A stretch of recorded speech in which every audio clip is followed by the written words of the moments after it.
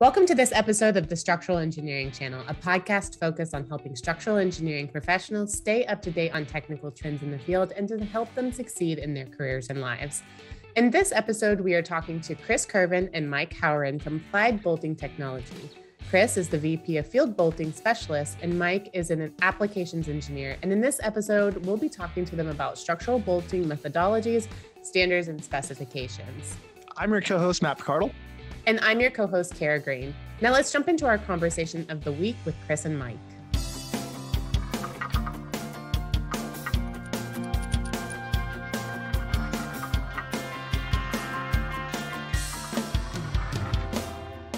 Chris and Mike, first, welcome to the show. We're so happy to have you on today. Could you tell us a little bit more in your own words what both of you do?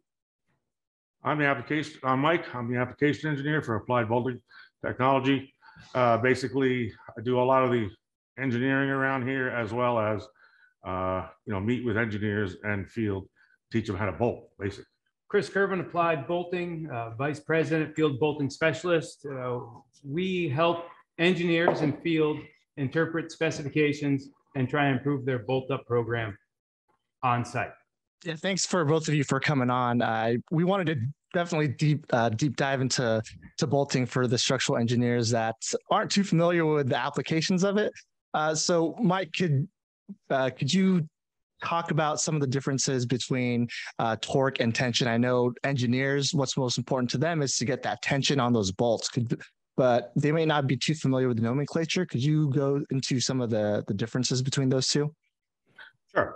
Well, so you need torque to achieve tension, because basically torque is a rotational force. It's how hard is it to turn a nut, basically.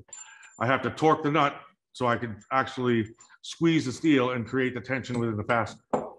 So torque is a way to achieve tension, but it is not what's required for AISC RCSC.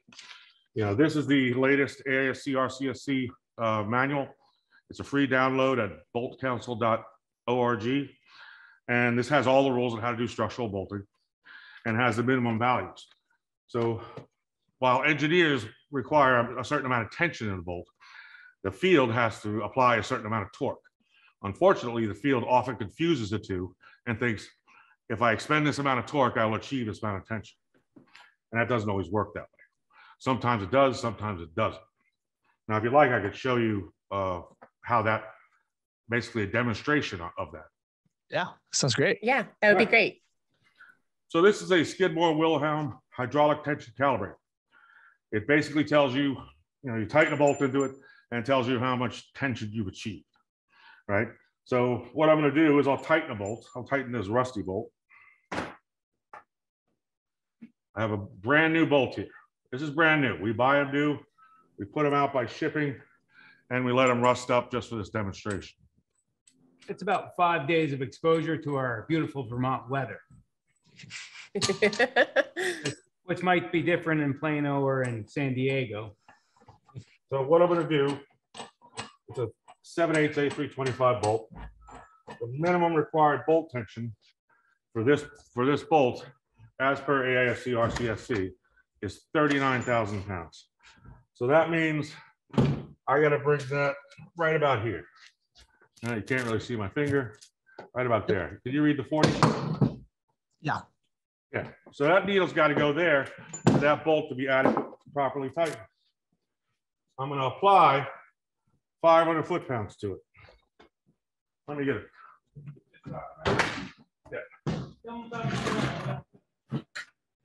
What we're going to do is we're going to prove out torque and tension. Now I'm going to go to a quick computer screen that's going to show you torque is rotation. It's how hard is it to turn a nut. It's measured in foot-pounds. Tension or pre-tension is measured in pounds. And that's the one we want. We want the torque, we want the tension, not the torque. They're related this way. T equals PKD. Your input torque, your achieved tension, your nut factor, and diameter of the bolt. So what I'm going to do is I'm going to tighten this bolt with 500 foot-pounds. Go to a close-up and see if we can get to that, how close we get to that 40. Before you get there, Mike, so This gun's going to sense 500 foot-pounds and shut off. What doesn't it know? Doesn't know how much tension's been achieved. It just applies that whatever torque you're telling it to. Right. What do we set at, Mike? We set at 500. We're going to put 500 foot-pounds on it and see where we land.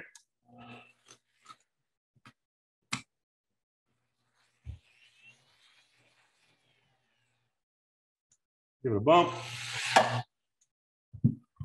All right. So I didn't get anywhere near 40. Looks to be like just south of 20. Yeah. Well, Yeah, so like half. yeah. This is what we got to work with. T equals PKD. My input torque was 500. My tension, let me write that down. So 500.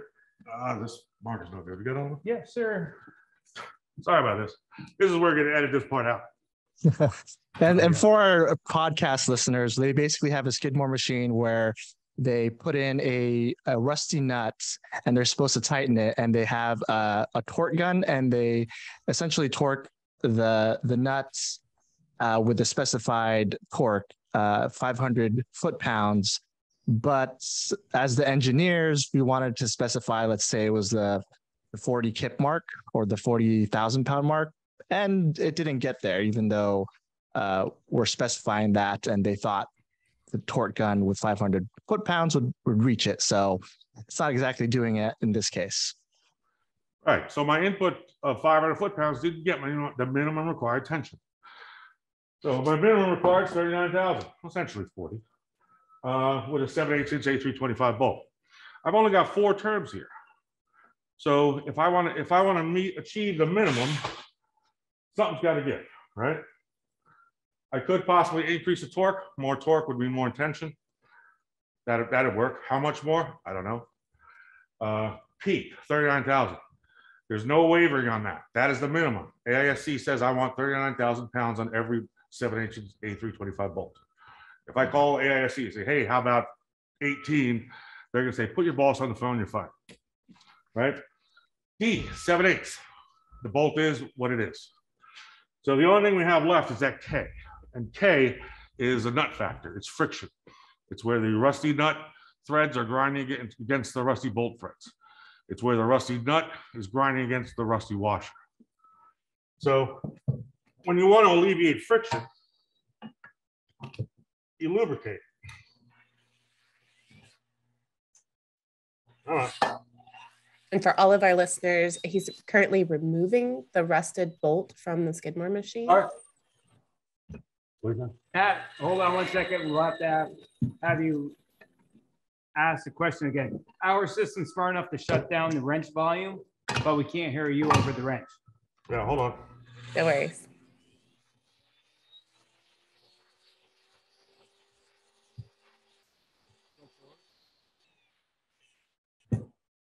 Can't even get it off. It has a high K value. Yeah.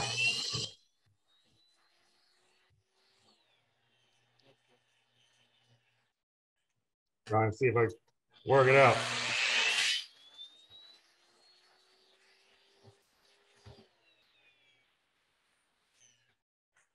So this is torque. This is torque. I can't even get it off. So what's going to happen is we're going to break the bolt. And I'll either have to do all that again. Let me get you a rusty bolt, Mike.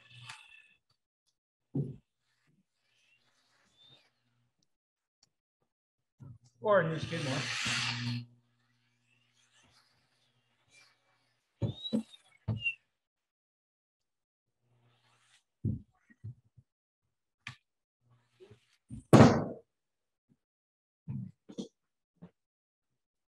Ah, all right. It's a live show. These things happen. I destroyed the bushing too. Well, Jared, have another Skidmore. All right. So this happens. It's actually happened to me in a meeting once, and it's the way it goes. Fortunately, we have other Skidmores here. We're just going to fire up another one if you don't mind. Or do you think that's going to be way too much work? I think we could probably address some of the questions that we have while they're getting a new Skidmore and bolt. Which leads me into my next question, Mike. So the United States Construction Code, AISC and RCSC, has not allowed a standardized torque value for structural bolts since the 1950s. However, you believe that this is still the predominant way to install structural bolts. Can you talk to us more about this and maybe, you know, what you see in the future? Right, because basically, you know, everyone's grown up with torque. Whether you worked on your own car when you were 17 years old, you had to apply some sort of torque value out of some sort of manual. It also, a lot of it bleeds over from the piping industry.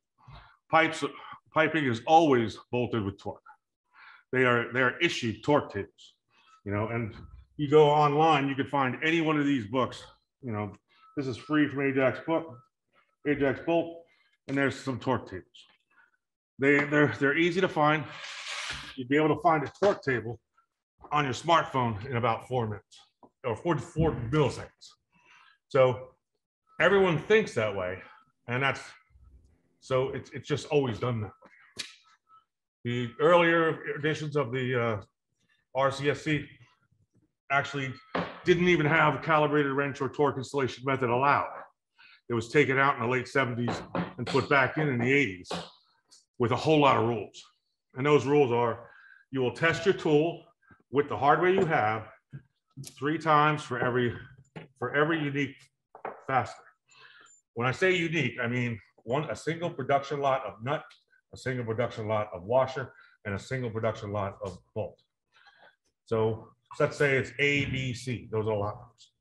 I'd take 3 of these fasteners, put them in a Skidmore, apply whatever torque I think is going to work, and then hope that needle goes above 40 or above 39, you know, but 40, 41.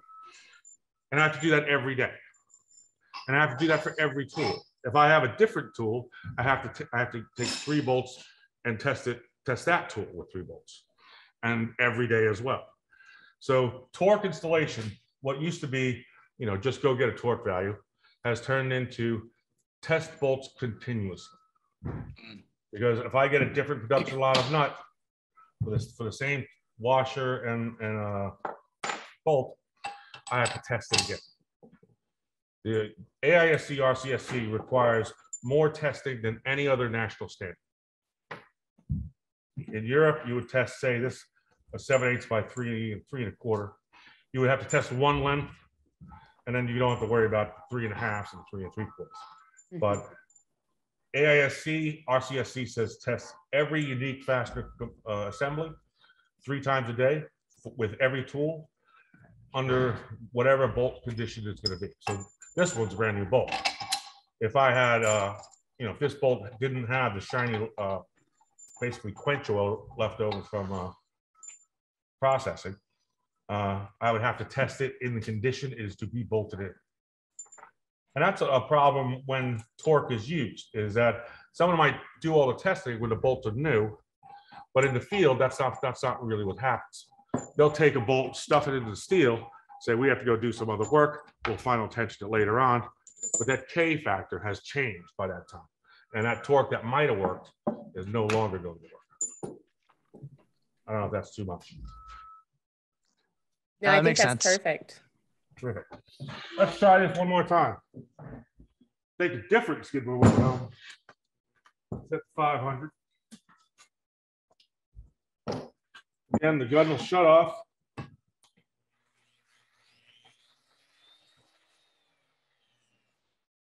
All right. Did a little better this time. So, looks like just south of 30. Looks like 27, 28. Gotcha. So that and this is still a rusty bolt, right? I'm sorry? This is still a rusted bolt, correct? Rusty bolt, yeah. So it's the same bolt lot as the other one. Yet the other one only gave me what, 15, and broke my Skidmore.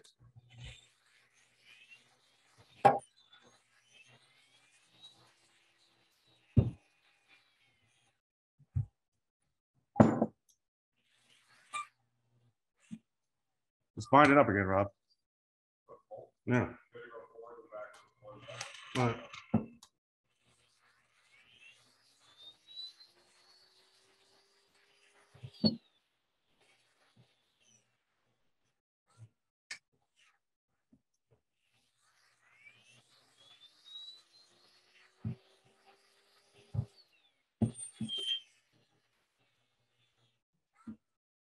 It's not gonna work.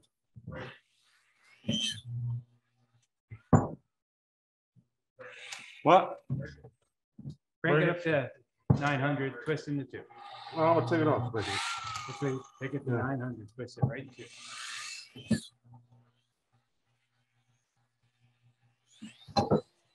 All right. Fortunately, 2 times, not a charm. So we have a lot of these rusty bolts. We can do this as many times as you like. Let me see. I think it's a part of the game. That's what happens to rely on torque to see that your bolts have been tensioned, is that you can see that it's not graded on the bolt, but the tension you're desiring that's mandated, that's part of the specification, we're not getting it. We should give it one more time. Let me have a go at it. You have a go at it, because obviously I'm not. See if I have the magic touch to make torque not work. But this is what's happening. You know, we have 900 foot-pounds of torque in reverse. We're trying to loosen the bolt. And just because we're applying a torque doesn't mean the bolt's been tensioned. Right? So let's, again, we've got a bolt that's been left outside of our warehouse here for 5 days in Vermont. Not the worst environment, but we can see that, if you give me a tight shot, Mike, that there's some red rust on there. That red rust, which only takes about 5 days again, conspires against us. So we won't be able to hit the min required bolt tension, but we'll hit the torque. And again, the torque is our interpretation, 500 foot-pounds. We're going to see if that works. And again, the gun, when it senses 500 foot-pounds, is going to shut off for us. But it's not going to know how much tension that's been developed. The Skidmore, this bolt tension measuring device, is going to know how much tension's been achieved, but it doesn't care. It doesn't know how much tension's been applied.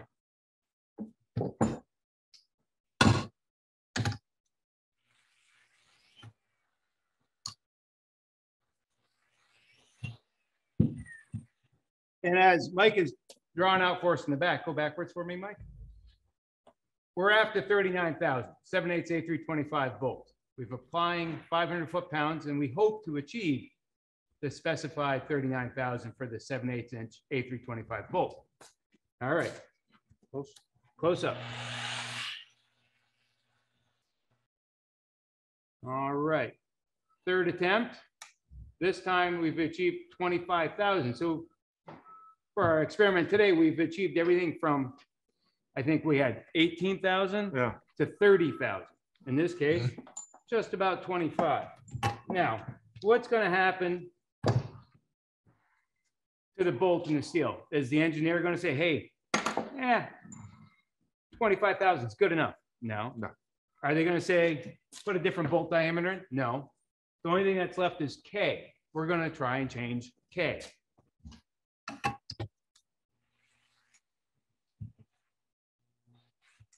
All right, 500 foot-pounds in reverse is going to do it. Let's just jack it right up to 900.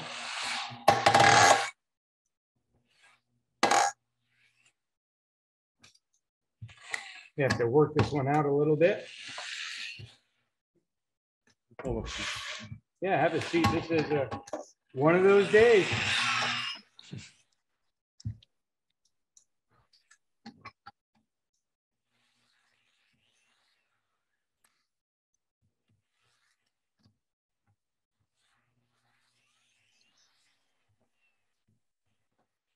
Yeah, there we go. Wow.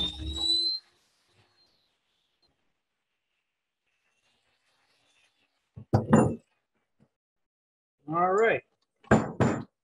So our previous experience said 500 foot-pounds would have got us there, but we have to prove it out in the field. Torque without verification shall not be, no charts, no equations. Torque used without verification shall not be performed, or something like that. I think that's in section 8. So if we did jack this up to 900 foot-pounds to try and get above that 25 to 39,000 pounds of tension or more, we most likely would have broken the bolt in torque, not tension. We didn't over-tighten it. The Skidmore says we weren't too tight, but we would have twisted it too. Do we have a torque example, torque failure example here, Mike? Yeah, we just made one. There we go. So close up for me. So what you can see here is a spiral to the grain of the fracture. So people would say, hey, listen, we put it on 900 foot-pounds, the bolt broke. It was too tight. No, it wasn't too tight. The K factor was so bad that we twisted the bolt into 2 pieces. So what we're going to do now is we're going to apply some stick wax. This is a cutting tool lubricant, tap and dot lubricant. And we're going to do a few stripes on the washer face of the nut and the threads of the bolt. So the threads of the bolt have been waxed. Now the washer face of the nut. Now the threads are the obvious part because we know we have threads grinding against threads, but the washer face of the nut is also to grind against the washer itself, consuming most of our torquing effort as opposed to achieving bolt tension. So hopefully this will make our lives easier. And for our listeners, they just showed us the torsional failure of a bolt. And they showed essentially like as you break a bolt in half, essentially through torsion, there's essentially a circular pattern on both sides where it has sheared through. And then what he has applied onto the Skidmore machine is the same rusted bolt, but now with essentially a wax on the external threads of the actual bolt and the internal threads of the nut to help, I guess, reduce the K factor. So reduce the friction between the 2 surfaces. Said like a true engineer. Thank you. All right, so we're back to 500 foot-pounds. Hopefully we'll get more than the tension we achieved, which is about 25. And really what we're after is 39,000 pounds of tension or more, 39 kips.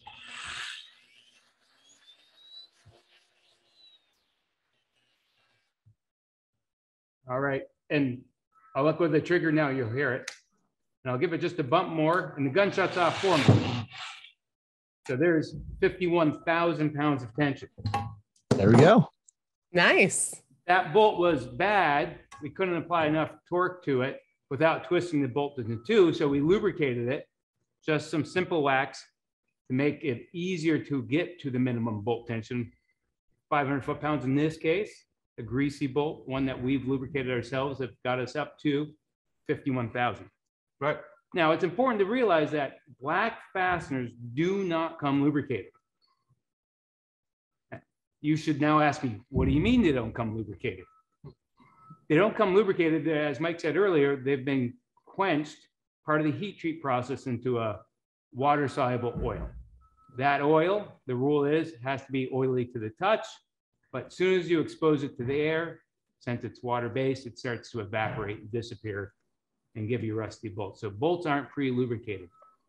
Galvanized nuts are pre-lubricated, and then twist-off bolts are pre-lubricated by the factory. Mike, how are we doing? Doing good. So the main reason we always do this, especially for the field, is that so everyone understands, they always think torque is tight. Torque on the first go around or the first 3 go arounds, torque wasn't tight. But once Chris applied the wax, torque was tight. So you could never rely on torque, and that's why there's a lot of rules on how to apply it. You have to test it every day, every fastener, every combination of fasteners, and every tool. And every time you change an airline, let's say someone is doing they got a pneumatic wrench, they have 2 lines of hose. If they go to 3 lines of hose, they have to come down from the steel and test again. So torque is only a good method if you can do all your bolting in 1 or 2 days. Anything beyond that, you're throwing money out the window. Yeah, and I think that's, go ahead, Matt. I was going to ask what the alternatives was. If they're not doing it in 2 days, what are the other methods that they could use in terms of bolting that would be more efficient, or the different types of bolting? Well, there's the twist off bolt. which is that funny little ended bolt. We got one kicking around. There we go. It's a bolt. It's got this funny little end, but this is again a torque-based device. This is where the manufacturer has figured out the K factor, where the gun that goes on here will grab this end as well as the hex of the nut, and when the fastener itself undergoes a certain amount of torque, a counter rotation will break that end up. So you'll be left, this is a galvanized fastener. You'll be left with some raw steel when this thing snaps off. If you like, we could do one of these for you. That one's essentially you twist it, and then there's the fuse in the bolt that will snap off. That tells you it's supposed to have reached its desired tension, right? Right, and that's where it's similar to torque installation. It is a pure torque device where the manufacturer says this is the K value, this range for this bolt, which means you have to use it in as manufactured delivered condition. If I take those bolts out, stuff them in the steel, come back tomorrow, that K factor has changed. And I'm supposed to take those bolts out and retest it. So when using TC bolts, they're quick and easy to use, but the problem is they will give you the amount of pre-tension you need, like we need 39,000 pounds, only if they're as manufactured. Mm. Any degradation of that lubricant or the lube that's on there changes the whole fastener. It just won't work. But the end still shears off, which is what the inspector is looking after. They want to make sure that the splined end's been properly severed. I'll show you one. All right. You want to see one? Yeah, I'm curious. I've specified these, but I haven't seen them used. All right.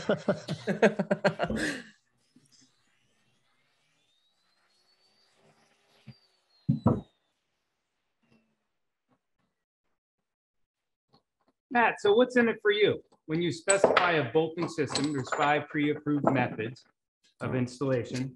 You need a TC bolt? No, I got one right here. Okay. I'm going to use this one. You're going to bolt it. For us as the engineer, it does depend on the application, on the type of beam. I mean, the typical ones are just gravity holding up, typical beams and whatnot. So for these typical standard ones, for us, we do want to see obviously the tension, but also what other effects there are. I know for like the TC bolts, we typically approve them, but I've also heard like some other things where I think down the road, since they are pre-tensioned, you might hear like banging because maybe further down the line, it slips, like the bolt slips, and then you'll hear like a bang. But structurally, it's not a problem. It's kind of just like, it's scary. So in terms of the structural soundness of it, we're fine with it. But specifically with the TC bolts, I mean, I know that's something that we've heard out in some of the reports. They might slip later down the line, and if slip isn't critical, that's fine structurally. So engineering will have, let's see, snug tight connections, where the bolt is inserted into the hole and the bolt only tightened enough to bring the steel plies into firm contact. Usually that's done with hex heads, and we do see some people occasionally use TC bolts to snug with anyway, because they're tooled up for it. They own the gun, they have the bolts. Then there's pre-tension connections and slip critical connections. Both of those require bolts to be pre-tensioned or fully tightened before the connection goes live or sees external forces. Now, an engineer would select one of those systems to tension the bolts, in your case, TC bolts, but the question again is, why would you select one system or the other? Is one guaranteeing you that the bolts have been pre-tensioned, or are you leaving it up to the craft in the field to take care of it? For us, we typically go with we usually get requests for those. So we usually have a typical method for typical bolts in our specifications, but we'll often get requests from the field. Hey, can we use this type of system? For example, the TC bolts. Could we use that because it's better for them out in the field for whatever reason? And then that's when we have to dig into, the specifications. What do these bolts do, and the RCSC, and that's when we have to see, okay, does that meet the intent of our structural design for this connection? So it's from my experience, it is usually just a field suggestion, and that's when we have to do research on if it's structurally acceptable or not. All right, let's break one. So we're going to advance it until the end shears off using the proper installation tool. But what is the inspection requirement for a TC bolt to verify that it's been tensioned? Fire it up. It's at the end's been sheared off. Mm-hmm. So we're going to advance that.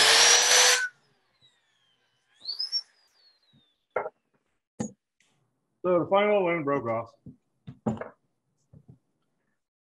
But unfortunately, we're only at 30,000 pounds. But you wouldn't be able to tell that in the field then, right? Out in the field, they don't measure. There you go. Right? And then you just, okay, it's sheared off. It should be good. The inspector needs to verify that the splined end's been properly severed, which it has been. Right.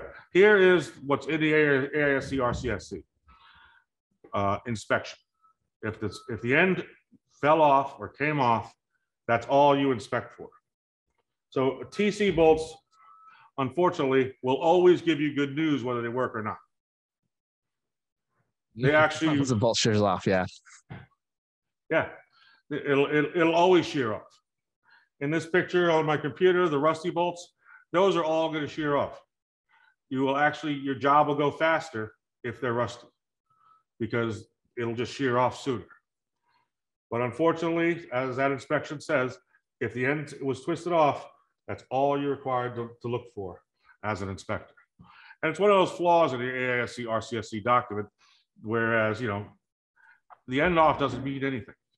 It means you hit some torque value, but doesn't necessarily mean you hit the tension, the pre-tension. I see. So maybe with a rusted bolt, a rusted TC bolt, it may not hit those numbers, but it will it's sheared off. So hey, it's technically okay by inspection. Right, and that's unfortunate. The AISC and the RCSC committee, they know this. Typically what will happen is someone will take the brand new TC bolts, put them in a Skidmore, tighten them 3 times, make sure they're good. Then you're done. You don't have to do those tightening every day like you're supposed to with a calibrated wrench. Unfortunately, that only means it works in the condition they were delivered, not necessarily the condition they're in when they're up in the steel, waiting for some surveying or something. When you final tension them, that K factor is supposed to be where the manufacturer designed it to be, but in a lot of cases it's not. Field exposure will degrade and affect the K factor. A 10-degree shift in temperature will affect the K factor. If it's raining out, it will affect the K factor. So TC bolts, a lot of times will give you the best news if you test them new, but in the steel work, all you have to do is check for broken ends. And so for our engineers who may have a preference for this type of bolting, just due to the fact that it's very clear that they have been pre-tensioned regardless of K factor, what's something that should be maybe like a best practice for them if they want to have these used on their site? Like, should there be a day of testing that they require in order to understand the K factor and the torque associated with the pre-tensioning load? Ideally, they should stuff them, snug them, snap them in as delivered condition. If a day or 2 has to pass, you're supposed to pull the bolts out and test them to make sure they're still that they pass. So the sooner you snap the ends off, the sooner you take it out of the keg and snap the ends off, the better. Anything else, between the frost in the morning and the sun in the afternoon, there's no real guarantees that you will get that minimum required tension per AISC RCSC. So RCSC does not prescribe a timeline. They just say if the condition of the fastener has changed, testing should be re-performed. And do you have any advice for structural engineers that are specifying these bolts, and with your experience out in the field and with these bolts, are there any things that you wish engineers would know more of, or tips on how to specify, or things to watch out for? It's just that they're torque based. They're not, and again, ASTM has changed the name of them from twist off tension control just to twist offs because they're torque based.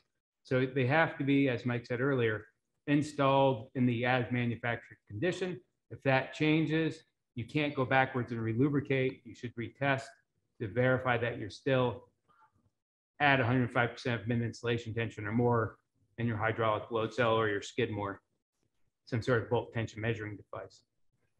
Yeah, I think that was one of my big takeaways was, yeah, just because it's torque based, it's not always going to reach the specified tension. And even though some of these tests, yeah, they may not, but it's good to know that.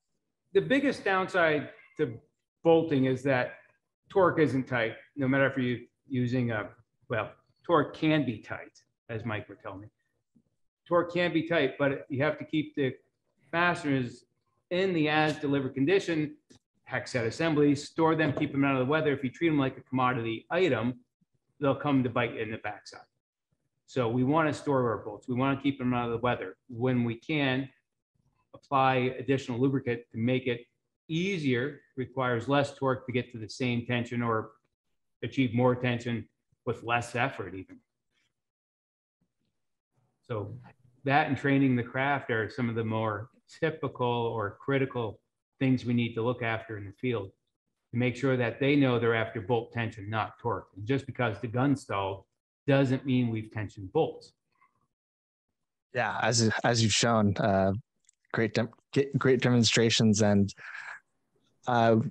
before we finish off, was there anything else that you wanted to add or show us before we finish off here?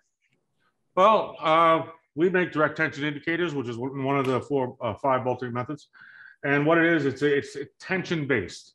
You need as much torque as it takes to tighten it and for the DTI to indicate. So we'll show you that real quick. Okay.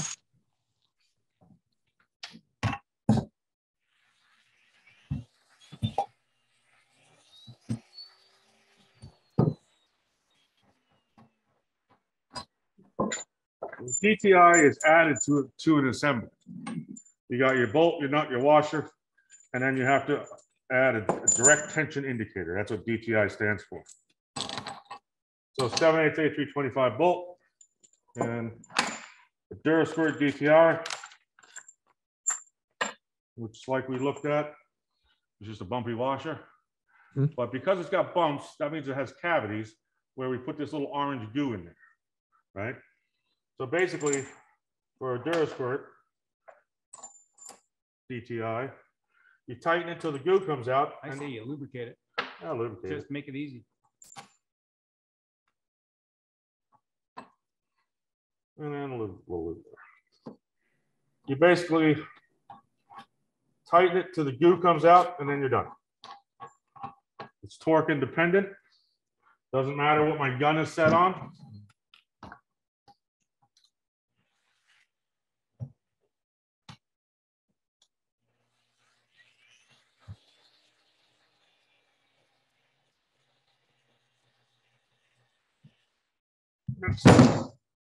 So when the goo comes out, my bolt is tight. I can ignore torque values. I can ignore torque tables. I don't need a special tool. I can do it with this electric wrench, a pneumatic wrench, even a hand wrench.